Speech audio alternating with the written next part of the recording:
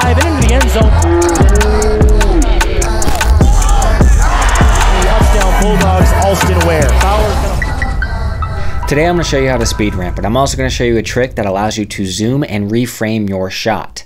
For example, this clip right here, we can actually make it look like this one.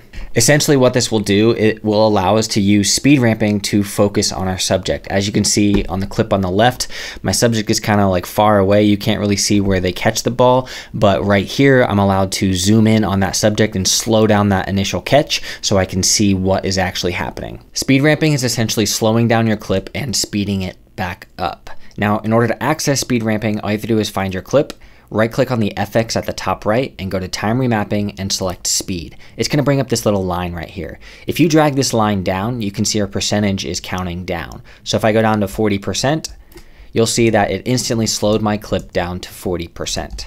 What this means is now we can control this line and manipulate it. You also have the ability to add your own keyframes. If you hold control, you can see that there's now a plus sign. So anywhere I click on here, I can add points.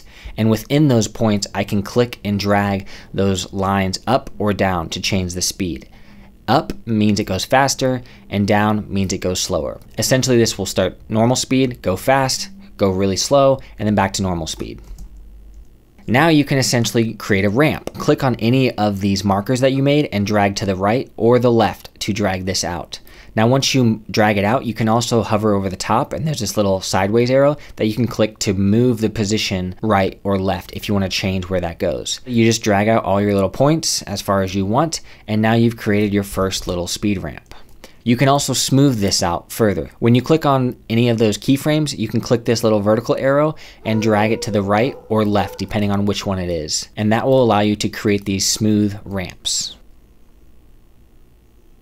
You can drag the line up and down to change the speed, but if you hold shift, it will actually snap to 5%. So it makes it easy to go to like 50% or 40% if you want. In order to decide what you actually want to speed ramp, sometimes I just like going through my clip a couple times and seeing what's happening. So here I feel like I could do 2 speed ramps. So one right here when he almost gets the ball and one later on. So right click on the FX, go to time remapping speed.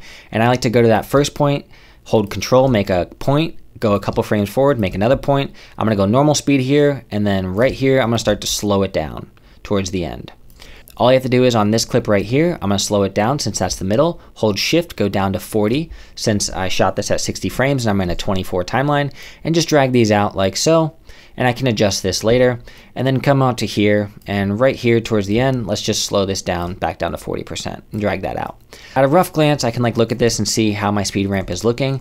It looks pretty good, but I can shift this if I want, so I can move this over a little bit, drag it out so it's more smooth, and also add my little ramp right there. Same thing for this, add a little ramp right there.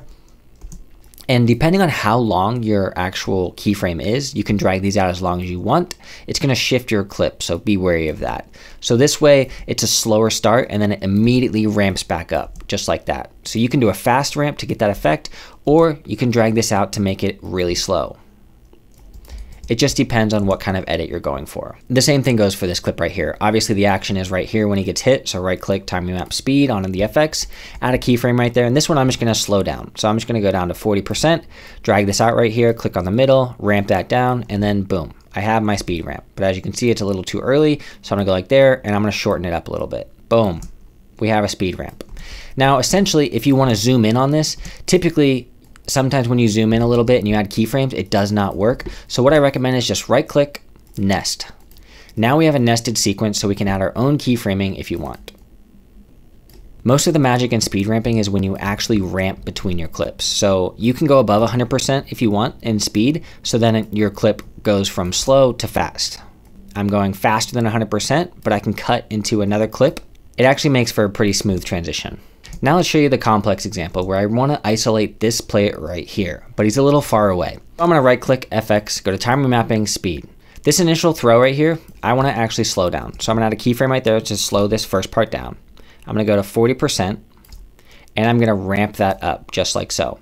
So now it's normal speed. I can actually speed that throw up if I want, but I'm not going to. Now right here, I'm going to add a keyframe for the catch.